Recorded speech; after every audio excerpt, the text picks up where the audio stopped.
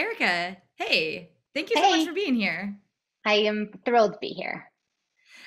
Super excited to interview you for an uncommon conversation because for nearly 2 years, you've been heading up your own consulting company centered on helping companies build robust community strategy and programs that demonstrate tangible ROI. I actually wrote that down because I want to make sure I get that just right. Nice job. So let's, Nice job. thank you. Let's start with the big question first. What are some of your favorite metrics to look at when measuring that ROI, and how do you get to them? Yeah, I think this is probably one of the main things people come to me to talk about and try to figure out for their community, um, because it's just really hard to do. Number one, before I unveil all of the metrics that are my favorite, but I think that when I really hit stride at Salesforce, when I was building the community there, when I was there. When I made that connection between community and bottom line business value, just almost overnight magic started happening because it brought community to the forefront, that it wasn't just for fun and games, it was for real business value. So what I tried to do at the time, because it's important for me, and I have this joke on the podcast that I do myself, that it's like a drinking game every time I say the word strategy, or that Brian, my co-host, says the word strategy, because it's like I can't talk about anything unless I talk about a strategy first. So once I get an aligned strategy and figure out what it is on earth they're even trying to do, then the metrics fall out from there. And I break them out into two main areas. One is more the big business North Star metrics, and then there's all the health and wellness metrics that you need to also achieve in order to get to those big business metrics. Try to tell people you don't get those big business metrics overnight. Those take time. You can have your eye on them. It's good to stay aligned toward them, but you need all of that other metrics to drive you. So I stay focused on, generally speaking, around either net new revenue, so driving revenue, driving expanded revenue, so like bigger deals, upsell, cross sell kinds of things. I think about community driving adoption, product adoption, and I think about them driving down attrition or churn. And then those are like the big guns. And then there's also, of course, like self-service scale, like case deflection. People like to call it that. I'd say those are like the ones that, generally speaking, everybody wants because it's a problem that everybody has. One of those, if not all of those. So I know that was like a really long answer, but I just felt like I needed to add in a few Yeah, of that no, other get color. go in. That's what this is Yeah, for. Yeah, deep yeah, dive. yeah. So there's a lot. Well, first, I want to say In Before the Lock is your podcast. We will Hmm. talk about that a little later. Cool. Super excited to talk about it. Yeah, Um, but in terms of the knowledge that goes into even knowing that those are even the right metrics yeah. to look at, there's so much that went into all that knowledge that you bring to the community space. And if I did my math right, which I always need to get checked on this, you were at Salesforce for 17 and a half years, Yeah, nice. nearly 17 and a half at least, right? Yep, that's Um, right. the last of 11 of which you were VP of Community, and you were focused squarely on strategizing, one of your favorite words, Hmm. scoping, launching, and building Salesforce's Trailblazer program into more Yeah. than 3 million member strong community where Trailblazers, they learn, they share, they give back to each other. Hmm. Um, and it doesn't sound simple, right? It doesn't sound simple to scale from 0 to 3 million. And Yeah. I've heard that your mandate at the very beginning was a mandate that you gave yourself. Can you elaborate on the origin story of your focus on community all those years ago when you saw that it wasn't just like a fun, nice to have when Yeah. you were at Salesforce? Yeah. Well, it never was a fun nice to have, which is why it made it so hard. And I'll explain that in a second. But one just small change just for the industry overall is that I didn't spend 11 years as VP of community. That would have been awesome. I actually had to build my title up, which was one of the things I was most proud of when I was at Salesforce, because community in general, we're forging new trails. Like speaking of trailblazers, we don't really have career paths that are clearly defined for us.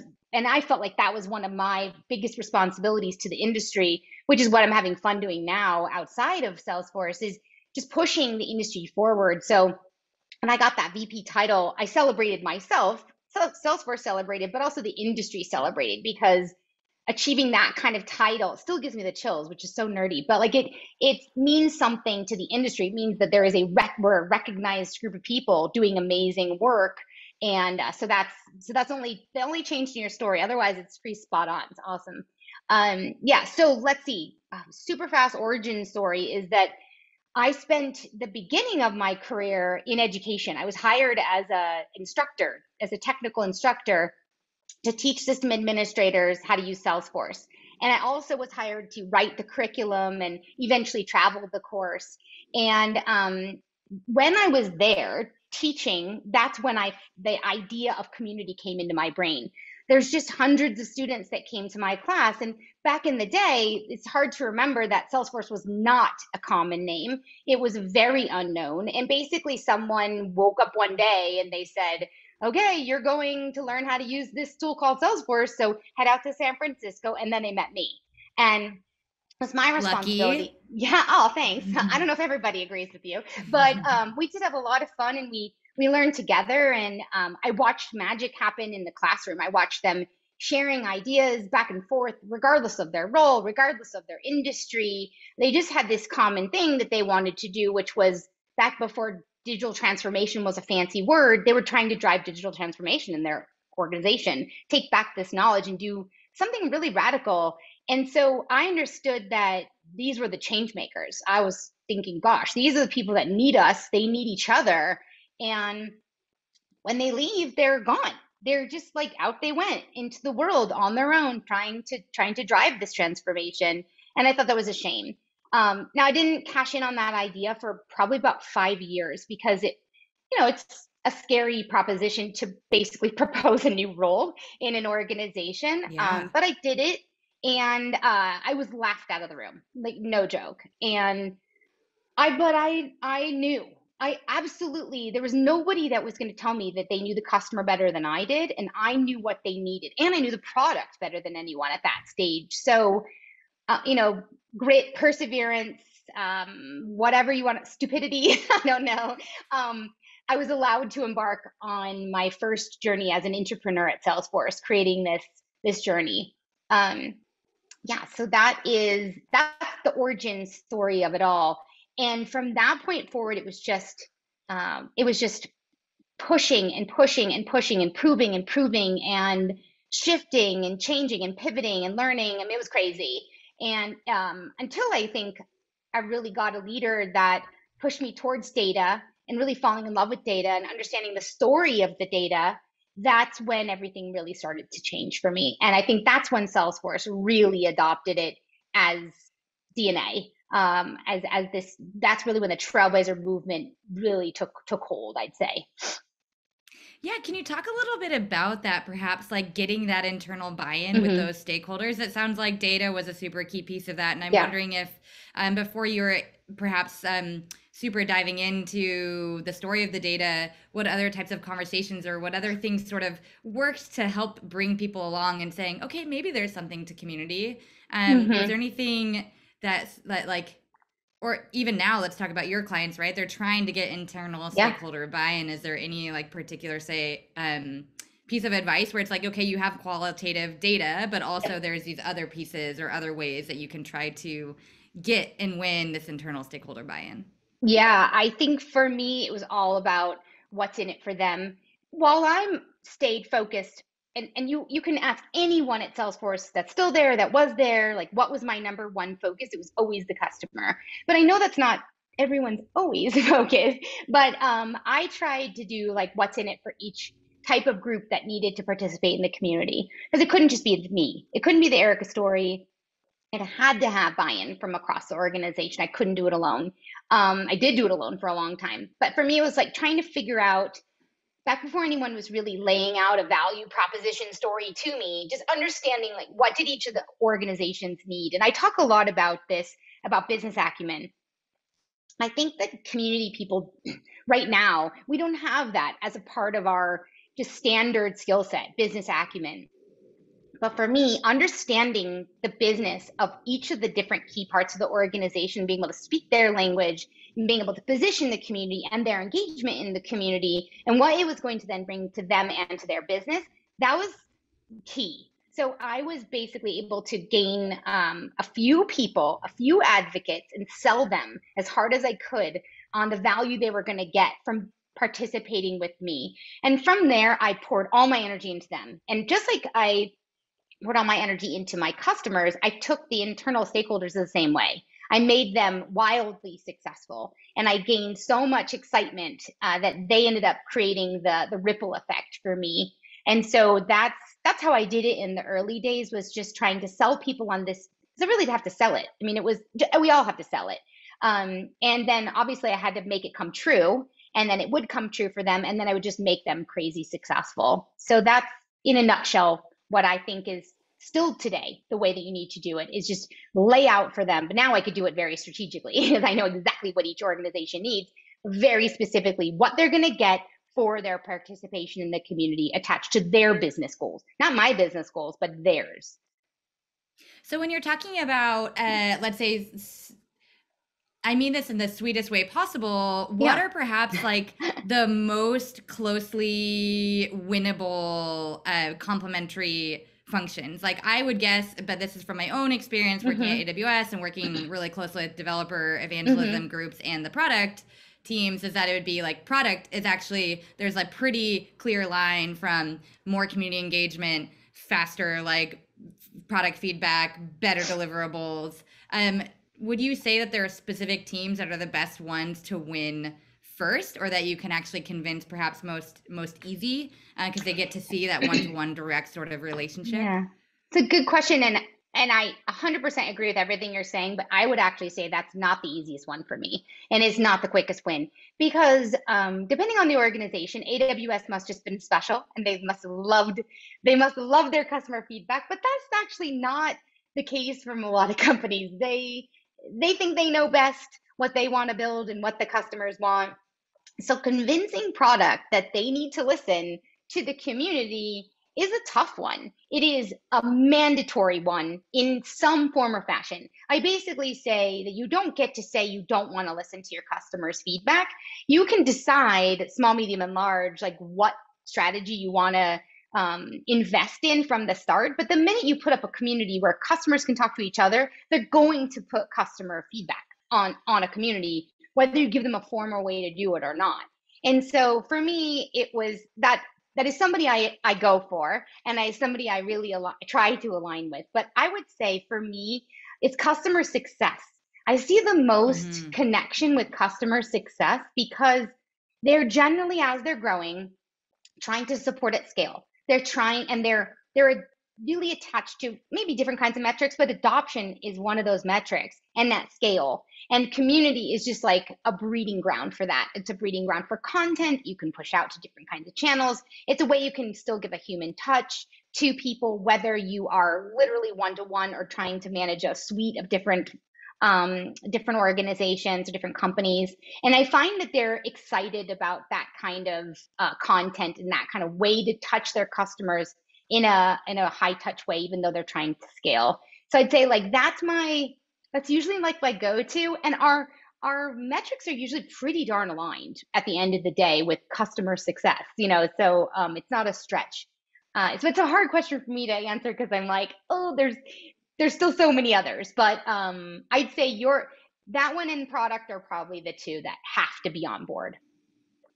Yeah, I love it. And thank you for pushing back on that, because I do think it totally depends too. You have to know your own organization and know how they are positioned within the organization and who they're reporting up to. And there's so much more in terms of business strategy than just saying, let's all get together in a room. You're like, and then what? And now let's strategize based on that. Exactly. And it's also part, just to go one more step on that, there's please. The selling part is really important to that too. It's just explaining that what they're going to get, or laying out a correct strategy, because a young company might be all into that. But as the company is growing and maturing, you need to adapt the strategy. So, and it's really important to understand, like, we're a company going from 30 engineers to 60 in the course of a matter of a year. That's aggressive growth. And so to expect, but that's also tiny relative to maybe the size of a product that you're trying to build. So you can't say, all right, we're going to create a strategy where you have to respond to every single product feedback post that comes onto the community. That'll tank the product organization instantaneously, but laying out the right kind of strategy. So like you said, it's not a no. You kind of got to do it, but it's just a matter of aligning it with the right right positioning where they are in their life cycle.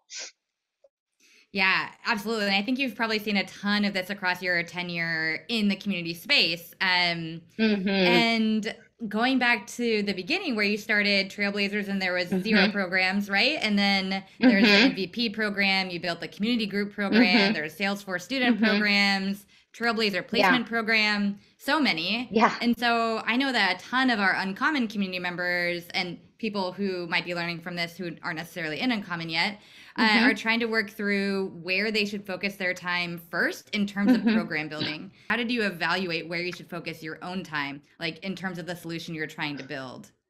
Yeah. Well, everybody can cue up their shot glass because I'm about to say strategy again. But it really for me, now that I'm a consultant, like I feel like, oh God, here she goes again with her. It depends. It's such a consultancy type of word, but it does really depend. But for me, if I'm taking it to a tangible thing that happened at Salesforce and what I built, why I decided to start where I did was I had really one goal that I wanted to accomplish, and that was to get people to answer each other's questions. We were growing so fast. Hundreds of students were coming through more and more, and it was just not possible for our support organization to try to scale and answer it. And they weren't answering it in the ways that they wanted it, really. They wanted real answers. They wanted unfiltered. They wanted use case examples, people doing it on the ground, boots, what is it? Boots on the ground or whatever, butts in seats, whatever Nailed the it. Boots on the ground. cliche is. Nailed it. Yeah. Yeah. I'm usually terrible at those. But that's what they wanted. And so for me, I wasn't in the support organization. I actually grew up the community and marketing. So I knew for sure there wasn't going to be this giant backing of support. And I'm actually glad at the end of the day because it created this peer-to-peer engagement that was unbelievable. And so for me, that was my sole focus was getting questions answered and getting customers connected to each other that were out alone in their different regions. So that led to forums. And I'm still such a believer in forums. I know people think, oh, forums are dead. They're not dead. They are so not dead. They're absolutely quintessential, sometimes the single most important part of a community. And it's just the word maybe makes people feel a little dated or whatever, but it's just about connecting customers and them ask questions in different topic areas. And those grew from Q&A to also being about best practices. So it had elasticity for me at the beginning, but I had to actually deprecate some things at the beginning when it became something that I didn't think it should be and that I couldn't handle because I'm all about like when you have a small team, one, you need to be super focused on doing that thing super great. Like it has to be amazing. And if it's there to get people to answer each other's questions, if they're not doing that, they're gone. And then there goes your strategy, there goes everything out the door. So that was my number one focus. It started to become about this content repository and me maintaining all these best practices, aligned all these different roles, and it was sucking all the time. And I was like, not my thing. I'm a user back in the day. Again, I'm old lady, remember? User generated content. I don't even know if people use that, but that was the thing. I was like, anyone that's contributing to each other, creating customer to customer content, that's my jam. Right now, I'm not taking on anything else. So that was how I drove my strategy at the beginning. So that may or may not be someone else's strategy, but the net that I hope somebody would take away from that is start focused and start strong. Don't necessarily think you need to take everything on. And another thing that I kept my eye on was the persona. I didn't try to take on all the personas of Salesforce at the time. I took on that persona of that Changemaker, that was going to be the one that was setting up, configuring, and then helping roll that out in their organization. And I really honed all of my content and all of the engagement on that particular persona. So then when we going on where I went from there, but that's kind of like where I started. And then I guess everything from there, I'll say the common thread, and then I'll pause to see if we want to take this a different direction, was I listened to them. I really knew them. They're people. And I hope everybody knows that at the end of the day, whether you're building an online community, offline community, whatever you're building, they're people. So getting to know them, getting to know their motivations and listening to them and letting them be a part of the conversation and a part of the strategy, that was huge for me. So once I got something dialed in, I knew that I was the enabler. I was like, I just need to enable them to get what they want. So the next thing that came to me was a guy that was in like Sacramento or some random area that we never went to. And we never, and he said, hey, can you, like, I really want to talk to other customers, but I can't come to San Francisco. I can't afford Streamforce, our big user conference. Can you help me? You have access to customers. Can you get other customers together so we can all collaborate with each other in my region? And I was like, whoa, that's brilliant.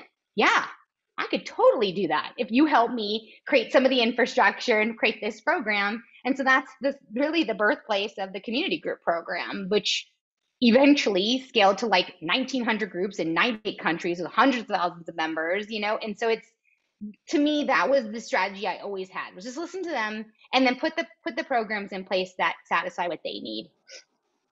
Yeah, that's it seems like simple, but it's incredibly easy to overlook Mm-hmm. that we're like, oh, people Yeah, just, if they're interested, they'll just come to us. And you're like, ah, that's a very company centric way of looking at the world when it's like, no, if people totally. have their own lives and their own places who are trying to do their own things, how do we serve them where they are?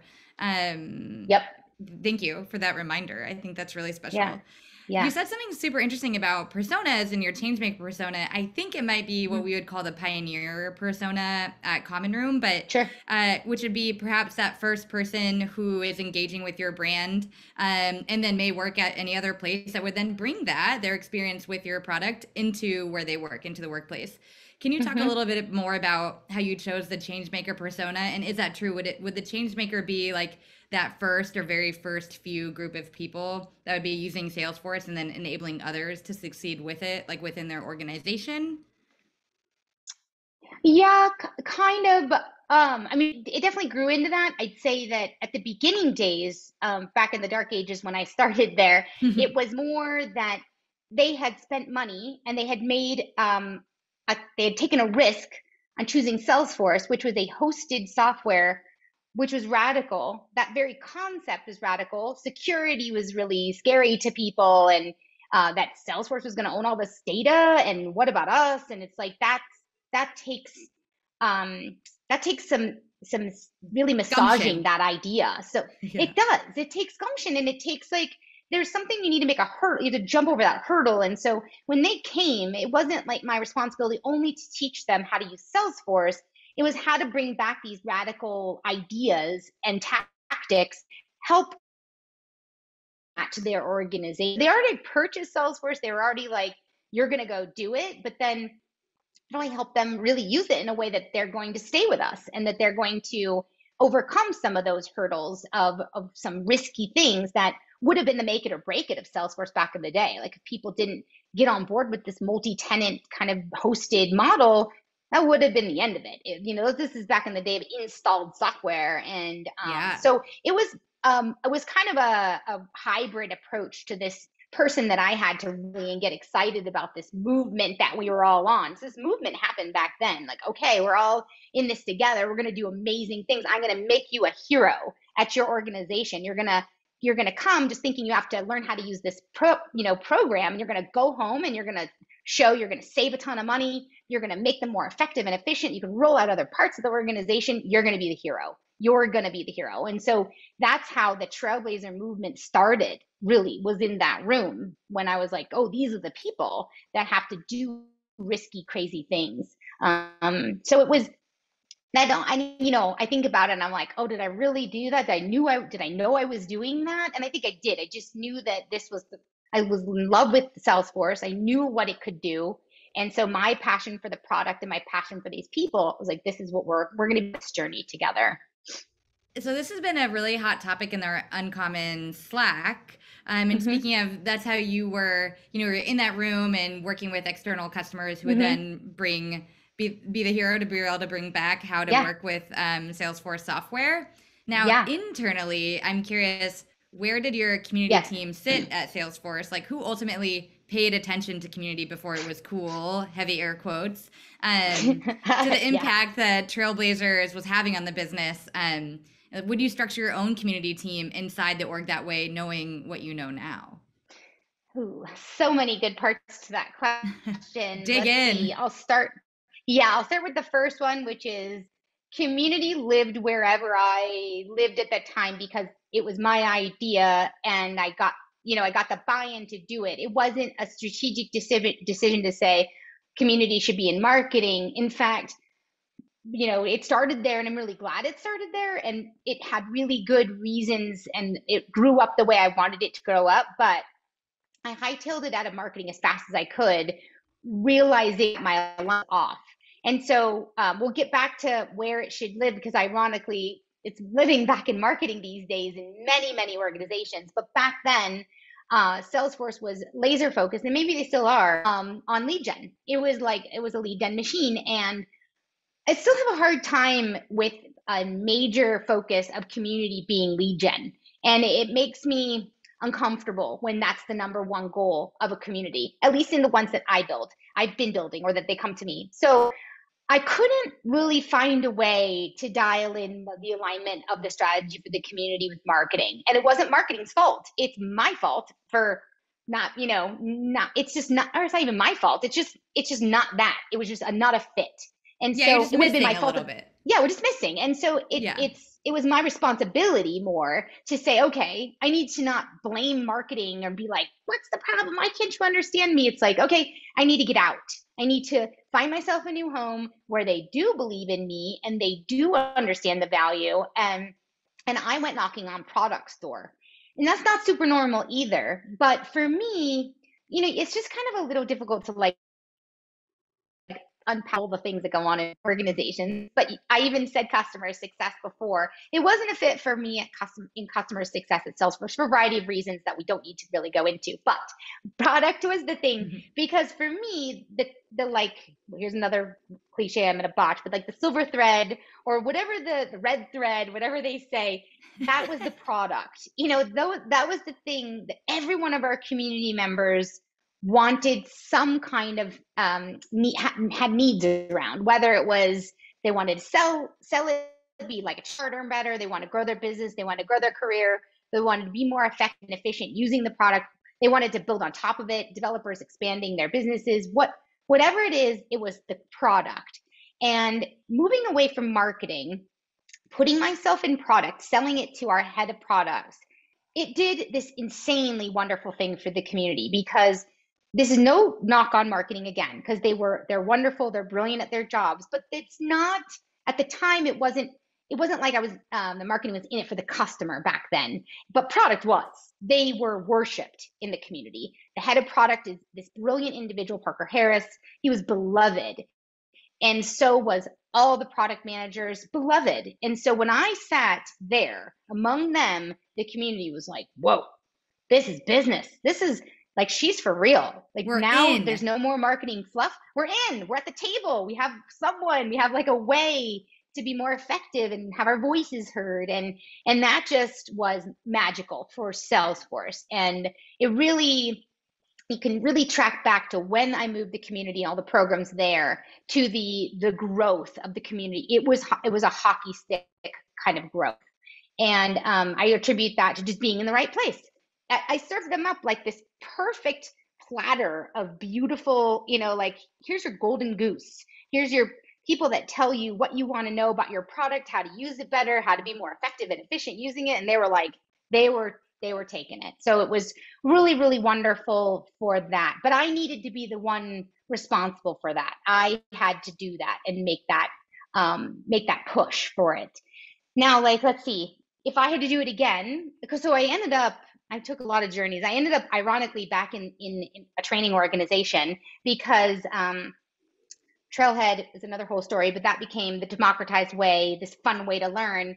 And having democratized learning coupled with community is like the dream. And it really took community in an emotional, now it became an thing. It wasn't just about product, it was about life changes. Now I can learn for free, I can connect with mentors, and now I can get a better job that I never dreamed I could be. So Trailhead that eventually ate me up, or I was reorged into Trailhead, and here I was now back in kind of a learning component in a very different way. But the question I get asked all the time is very same thing, like, where does it belong? And I say very generically, go where the money is. Go as close to the money as you can, who cares and who's going to invest in you, it doesn't really matter enormously as long as you have the ability to serve the organization the way it needs to serve. As long as you're not going to be just like pigeonholed to only make the community about one particular thing.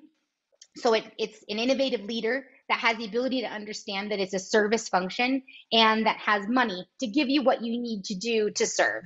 Um, so that's like a super long evolution story, but I guess in a lot of cases that is marketing. Marketing has a lot of money. They do great things. They get a lot of money, and so if that's where it needs to live, and you can then serve, by all means. I've seen really successful communities living in customer success when the alignment is more about best practice and adoption and knowledge. As I've seen really success, my preference is not to put in support, only because it gets very, very siloed. I think you could do wonderful things with support in the organization you live in, but not get super pigeonholed. Those are my favorites these days. If if I can't have my dream, which is a C-suite and it sits, among the highest level, which is the dream. The reality is, I'd say marketing, customer success are great options. Yeah, we've been Or I having mean, product. I guess conversations. I lived in product, so sorry, product. I mean, product is an interesting one, but it's pretty uncommon. It's pretty uncommon. Yeah, we've been having conversations around this internally as well to say ultimately we want to create a product that enables and empowers Hmm. community leaders to be so good at their job that they can only go to the C-suite. It only makes sense for them to have Yeah. a seat at the highest table. But ultimately, that shouldn't be the focus as much as serving your community best and going wherever your Yes. voice is represented and respected and then Yes. acted on is the first way to Yes. that. The C-suite will follow so That's long right. as you are sitting in whatever team is going to say, Yes. not only do we hear you, we're going to action on that. Right. Right. So Yeah. I think that we have similar, I think that we're standing on your shoulders a bit in that way, if I Good. interpret that correctly. Good. Yeah. No, I completely agree with that statement, and I think I don't know when the world is gonna shift to really having there be the true chief community officer. I mean, we will have that title, and that's awesome, and no strike against the people that have achieved it. But I'm talking like the people that literally have a role that reports to the CEO that is not a community company. We're talking like like a Right. true value. Now, I know really one or two people. One in particular was a woman, Holly, that I used to work with, worked with me at Salesforce. She reports to the CEO at a big security company, and her CEO is just like if you could stamp out a CEO that's like him over and over again. He sees the value, he invests the value. He promoted her into that role, reporting to him for that very reason. That's the dream. But until we're there, we need to be realistic, and I'm pushing really hard to do that. But it has to be right for the organization, because in some cases, if you do report to the CEO and it's not like a full blown, everyone understands it, you're then proving yourself constantly why you should be in that role. And that's not the point. So I think we have more work to do, is what I'm saying, till we really start achieving that. But to your point, exactly, as long as we're heard and actioned and we're high enough in the organization where we're taken very seriously and what we're trying to accomplish, then and we get money and empowerment and engagement, then I'm good. I'm good to go. It's a good start. I'm good to start there. I'm Good like, start. okay, that's okay. We could start there. Yeah. Yeah, totally. And then we'll have another conversation in maybe 5 years. And I think we'll be telling a very different story. Yeah, I agree. And I can only hope because I think as more tools come out to empower that, then that will mean that they will have helped in making that successful. Yeah, I agree that it's it's just going to be a different story. The set is the suite, the stack, the community stack is going to be different when we invest, what we invest in. It's just I can't wait to have this conversation. We should put a little marker on our calendar, and in 5 years we should do this uncommon chat again and see if I we're agree, but I'll right. up your ante. I'll say I see your we should put a marker on it and we should do it in 2 years. I Okay. have high hopes. Hey, let's do it. Um Let's do it.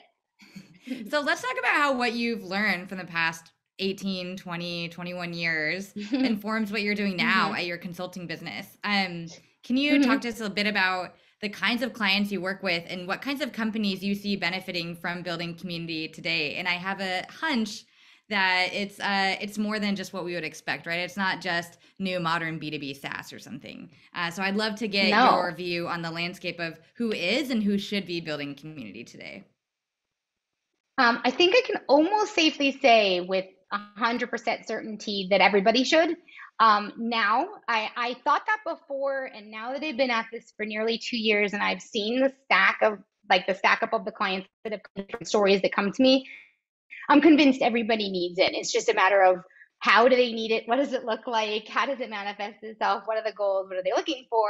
But you're absolutely right. It is just like it is not just B2B SaaS. In fact, I thought when I ventured out that was going to be my jam, was going to be, and I wanted to add another word on it. What I thought it would be was enterprise, and it's just not. It's not actually true. I mean, it is true. Yes, that is very true. But I'm finding so much fun in building community earlier in a company's life cycle is what I'm finding is the most exciting thing that I've been able to see is more late stage startups taking advantage of this community strategy as part of their growth strategy, as part of what they're building just immediately in either as they're charging towards going public or as they're charging towards another round of funding or as they're charging towards being acquired. It's a part of their strategy. And they're spending a good amount of money and spending a lot of time building a strategy, build a community early.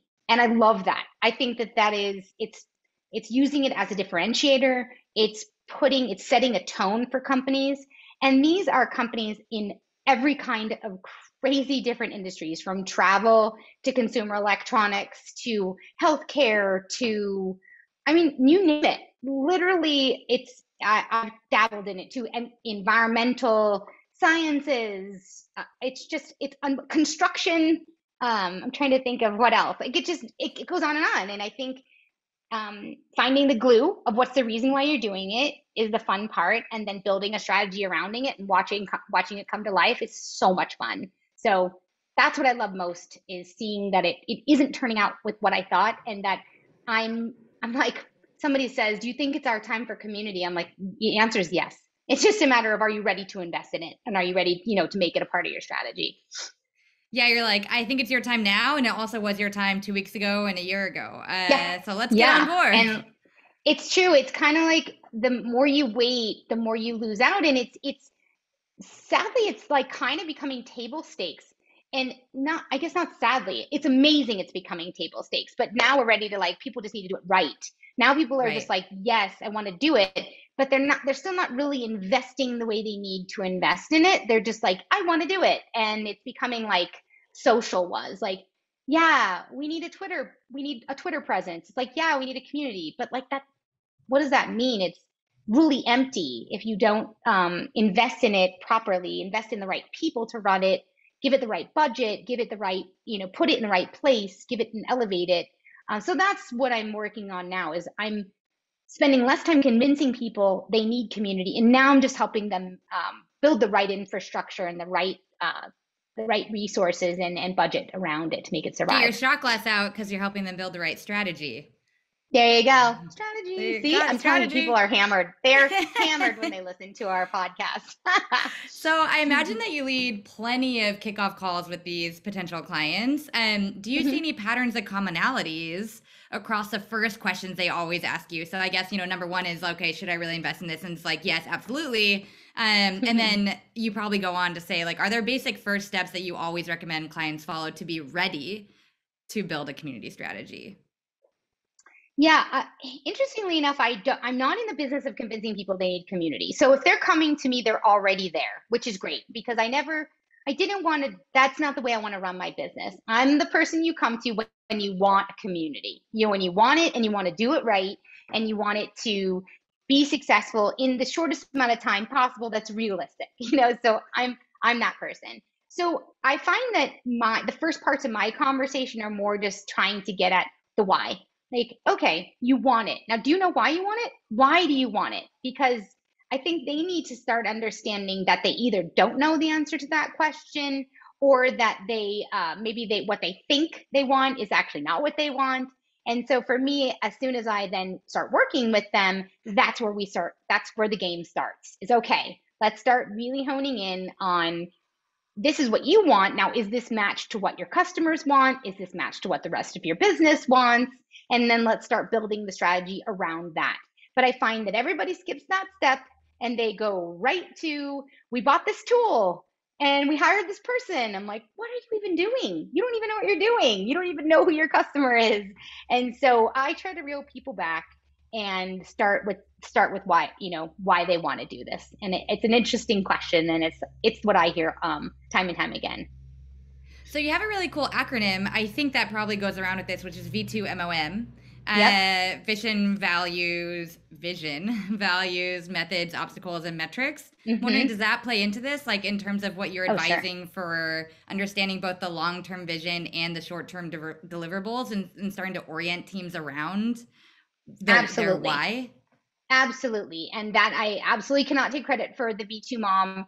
It is a Salesforce tried and true, unbelievable thing that we all have to do. And I used to dread it. And now I think it's an incredible strategy. I've never seen, and I don't even understand how companies don't do this. They don't have their own process. I got an opportunity many times to be in the room where Mark Benioff, the Salesforce CEO, sat in a room with his top leaders and built the company's V2 Mom for the year, and the ruthless prioritization that goes on in a process like this, and what your focus is, what's your vision for the year, or maybe you're at the 3 years if you're in his case, and then just watching the methodologies pop out of that. And then from that, every single person, it cascaded down to every individual contributor.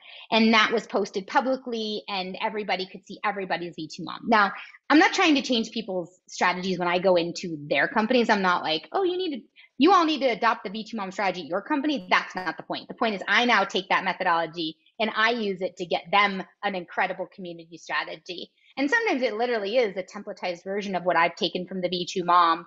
But at minimum, we never skip the step of vision. We never skip the step of what values we're aligning and the pillars of the strategy. And then from there, we talk about business metrics and measures. And then what is the programs and plans that are going to help execute that vision and stay true to our values? And then how are we going to measure success? And what's going to stop us from getting there? And so whether it's not like an exact stepping through that process, ultimately that's what I try to take people through the process of doing, so that at the end of it, they've got a very clear path to success and they can measure each step of the way. So I love it. Many people have turned it into a verb, and they V2 Mom things in their life. I did a V2 Mom when I started my own business, and so all of these things you can pull up and just remember where you are and see how you're tracking against your goals. So yeah, V2 Mom is awesome. Yeah, two thumbs up. I love it. I think AWS has similar types of structures around Mm-hmm. just getting thoughts in front of other people so that you can Yes. all be aligned in terms of how you're giving and receiving these thoughts, and then how they action into ideas. But I Yeah. love you too, Mom. I did not know of Salesforce's way, which is really cool. Thank you. Yeah. Yeah. It's really amazing. And it just, the company stays so focused. And I think that's why they do so well year over year, is it just, there's just a laser focus. And that's not to say that the V2 Mom doesn't change. You do revisit it every 6 months. But the beauty part of a V2 Mom, the same thing goes with building community strategy, same thing goes with anything, is if something comes on, something comes off. So it's not like you just keep loading it on. It's like, okay, if these are our priorities, and you just want to shove one in, and that's great, and that's like a business strategy or a community strategy, then something's fallen off the bottom. So it's a real great way to prioritize ruthlessly and really stay focused and not keep loading a bunch of stuff on and getting really off track with your strategy. So yeah, it's cool. And AWS, I think I've been in a couple of different companies that have adapted your strategy and the writing of papers, and I have now written 19-page dissertations that are V2 Moms. They're like all these different manifestations of each other. But whatever it is, do it. Just do it, so that you've got some artifact that you can all stay aligned to. Yeah, absolutely. Okay, so you Yeah. have a great client that calls you and is like, I am in for Yeah. community, and I'm ready now to invest resources in it. I'm ready now to give more than one half person's 25% Wow. time. You're Who like, are yes, you? all right, we're starting there. So now they're looking to build out and hire their community-based team. When you're Yeah. advising clients on hiring theirs, what would hmm you say are some key attributes that people should look for when hiring community team members? Mm. So I try as much as I can to level up that job as high as I can. You know, they generally they're coming to me because they either can't find somebody with the executive enough strategy to build that foundational layer, so they bring me on to help do that, or they have someone on board that's maybe not at that level, and that may coach and guide that person through that process. But what I basically say is that I'm not there forever, so eventually my goal is to get out and set you up with so much success, including the best possible person at the highest possible level that's going to execute on this strategy. So for me, the first step is like leveling that person, or that hypothetical person really at the highest level that I can. The highest I think I've gotten is director level, which is super high. You know, that's like a very coveted Yeah. title, director of community. And that's what I push for. If not director, then senior manager that's got like 6 months to a year and they're going to be a director with like that first set of major deliverables under them. And for me, when I'm thinking about those people, those are the individuals that have a bit of experience and they do have that business acumen. You know, they've got the ability to step in front of an executive suite and talk to people about the value of community without needing much coaching or guidance at all. So if you're getting to that level of director, that's something that I would expect. But that doesn't mean we always get that. So oftentimes we have to move down the path.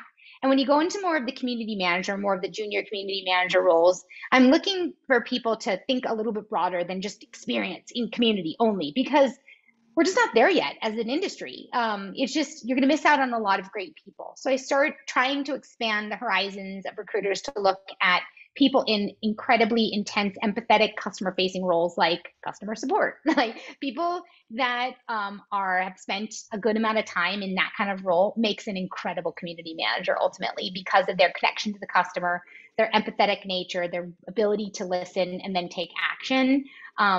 Genius. They make great community managers if they're transitioning to that role.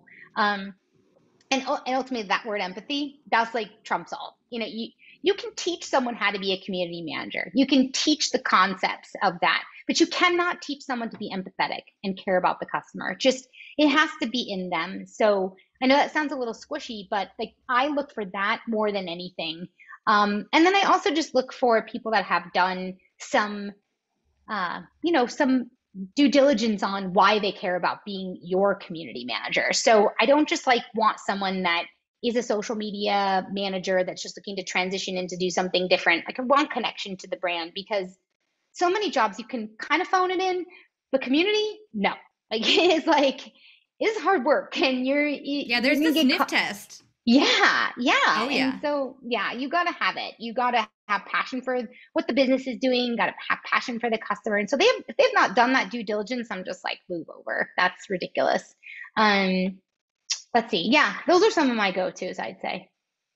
Yeah, and I don't think empathy is too squishy of a topic. It may be squishy in terms of exacting mathematical definitions or something, Sure. but there is a very real, there's a really real palpable human feeling Yeah. that you can tell when someone actually does care about what you're Yeah. saying, or they're botting you, which is totally Yeah. different. Yeah. Um, 100%. so I would be remiss if I didn't make good on my promise at the beginning of our conversation, which is to ask you about the podcast you host with Brian Oblinger. Is it hmm Oblinger or Oblinger? Oblinger.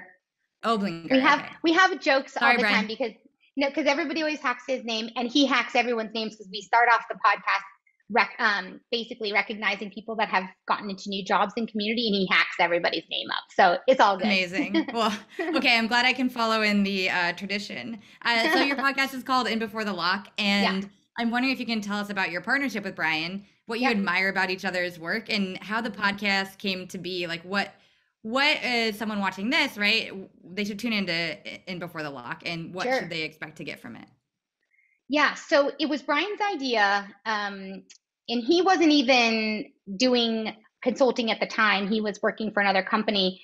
And he pitched me when we were sitting having queso, which now we do on a regular basis to Perfect. just, yeah, I mean, because best things happen over queso. Oh yeah. And we wanted to do something different. There's a lot of podcasts out there. We wanted to go long form. And because I didn't just want to be on this like fluffy podcast that just like interviews people and then just like goes on about our way. Not to say that that's what all podcasts are. It's just like I didn't think they needed another one of me doing that with other people. I had a lot of knowledge in my brain and I wanted it out. And the whole goal of me going out on my own was to level up this industry, was to make us better, was to make community better, was to make it a staple, was to make it more me's of the world. So it's not just me forging, alone with a few other people. So I was like, I got to get this knowledge out of my brain as fast as I can. So I take on a bunch of clients, but like that's not going to do it. I need more. And we didn't want to feel constrained to like a certain time box. So we picked meaty topics and we just wanted to go long form. So we both aligned on that as like, okay, I'm in for that. If I get to just pick these meaty topics, he creates this beautiful outline. It sounds unscripted, but it's actually it's very outline scripted, not scripted, but and then we just go deep. So a podcast might be an hour and 25 minutes long, and it Yeah, might I've be 40. noticed. Yeah, they're long and it's I love ridiculous. it. So I basically say like, this is the kind of podcast you put your earphones in, you take your dog for a walk, or you do your laundry, or you listen in a couple different installments because Brian has broken it up into chapters and things. And then the other thing we wanted to do was give tons away for free. We were like, okay, we're just going to deep dive on topics, and whatever we talk about, we're going to templatize and we're going to put it in show notes. So people can just grab these templates and use them if they can, or come to us if they need more help, or whatever the case may be. But just give a bunch of stuff away to just make people better and make them more effective and efficient. So that was our whole reasoning for doing this. And we're not running out of topics anytime soon.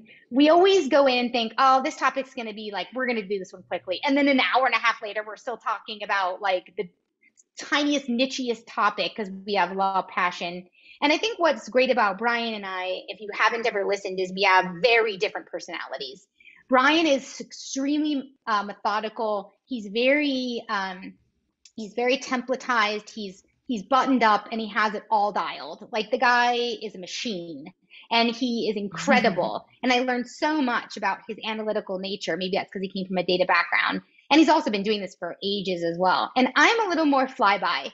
I've learned on the go, and now I've placed the strategy around it. But some of my early decisions were gut decisions that I then turned into strategies. So it's fun to listen to our interactions because his is like, I planned this, I did this, we executed on this, and I was like, well, I had no idea what the hell I was doing. And so I did these things and then it turned out good. And then I laid the strategy and the foundation. So it's a fun dynamic to have the two because then someone's going to fit into one of those. Yeah, so it's really been fun. We had no idea that it was going to be this much fun. But we look forward to it every single time. And I think people are enjoying it. The joy I get is when I get notes from people saying they use the templates or, it motivated them to do something new or I don't know, this just all the things that keep me going is just knowing that this content's helping people. We always ask this last question at Uncommon and Uncommon Room. We do think that a community is strongest when it uplifts one another. Yeah. And it's helpful to each other. And so to that end, we ask each of our experts, like you, to choose a nonprofit whose cause and mission you want to highlight, and then we donate in your honor. And so can you tell us about the organization that you choose to dedicate your Uncommon support to? And we are happy to highlight them and then to donate. That's so awesome. I love this. And it's easy for me because I put all my passion and energy around the National MS Society. So I've been supporting multiple sclerosis for over a decade now. One of my closest friends has been affected by it, and we've been biking for MS with a team at Salesforce. And now I bike with an extended team with Salesforce as the end friends part of it. But we raise money every single year for MS, and then we go on a 2-day bike ride with over 199 miles. We ride to try to get closer to a cure. So MS is very close to my heart. So anything you can do, there is no cure. So it's very, very important. And it affects my demographic of people too. So it's really, and it's unbelievable when you think about it. Like if you start talking about this now, it has some connection. Like everybody knows someone that's affected by MS, and so yeah, if that I would be honored. And thank you very much. Of course. No, we're honored. And it's been really Mhm. neat to hear the different types of organizations and causes that experts like Yeah, you bring up. And I think there's a holistic, with all of our yeah, powers combined, we will each be supporting yes, something really relevant and helpful, I think, across different communities. So awesome. thank you. Yeah, I love that. Good, thank you. Thanks for having me.